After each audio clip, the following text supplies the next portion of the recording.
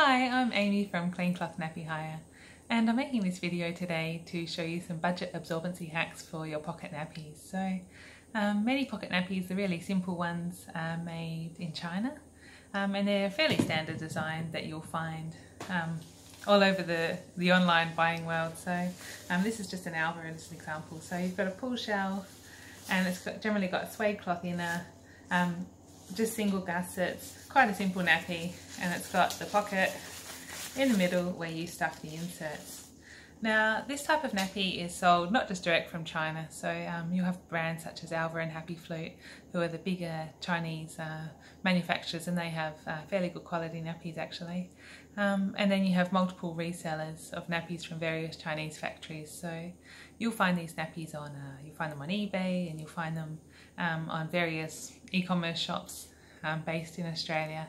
And it's not always apparent that that they are unsold cheap Chinese nappies, but one thing, once you get familiar with the pattern, you'll be able to pick from the shape of the nappy that it is. But the other dead giveaway is the insert. So this is what I like to call a microfibre base insert, and this nappy insert is generally made from 2 or 3 layers of microfibre, and it comes with these as a standard insert in these budget nappies. So microfibre is it's quick to absorb, but it's not terribly absorbent, and it rings out like a sponge, so it grabs onto moisture. It's got huge surface area on these fibres, and it grabs onto moisture really quickly, but then you squeeze it and all of the moisture is released from those fibres. So even if you've got a couple of inserts in the nappy, it can be a bit leaky. So I'm using natural fibres in these hacks today to help you get the best from your pocket nappies. So the first hack is a prefold. So you may have some prefolds already if you've used if you use prefolds on your newborn, for an example. You can use those again in the pocket of your nappy, and prefolds are generally made from cotton, or they're made from bamboo, hemp, or a mix of all of those fibres. So this is just one example. So this is a crawler size. This is a Real Nappies prefold. Obviously there are many manufacturers of prefolded nappies around the world, and you may have a different one to me.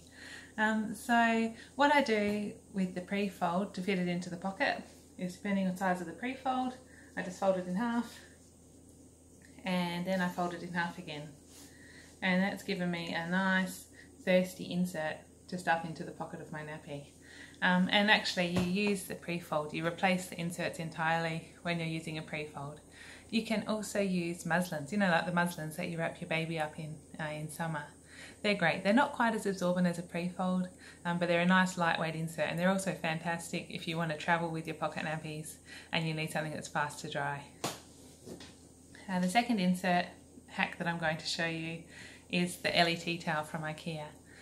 And the ELLY tea towel is something I discovered a few years ago when I was out shopping with my baby, and I was looking for something. In the US at the time, flour sack towels, which I like, they're like big square tea towels made of a type of like a more densely woven muslin than the baby muslin, but not as thick as flannelette. So it's called flour sack fabric, and people use them for flats and for prefolds and for stuffing nappies for their babies. They're made from cotton. So I was looking for something like that, and I was in IKEA, and I came across the ELLY tea towel. And depending on where you live, ELLY is generally about $3 to $4 for a 4-pack. So it's a really budget tea towel. It's really lightweight. So I'll just show you I don't know how well this will come up on the video, but it's this kind of herringbone type weave, and so it's a really flat, you can see the crisscross pattern in the towel there, and it's like I said, a really lightweight towel made from cotton. You can substitute any flat woven cotton tea towel for the ELLY. And what you do, so you get your microfibre insert, and you simply, I'm just going to show you like this. So you simply just wrap the tea towel around the insert, just like that, and then you stuff it into the pocket. When you've got this combination, this offers you about 2.5 times the absorbency of just that base microfibre insert. So it means that you can actually use the inserts that came with your nappies, but you can get a really great absorbent nappy for a very minimal outlay when you use the cotton tea towel hack. And you can see that if you stuff that in the pocket, it's not bulky at all. It's actually a really trim hack and a really effective hack, so give that one a go. And the third hack that I'm going to show you is a cotton face washer or washcloth, depending on what you call that.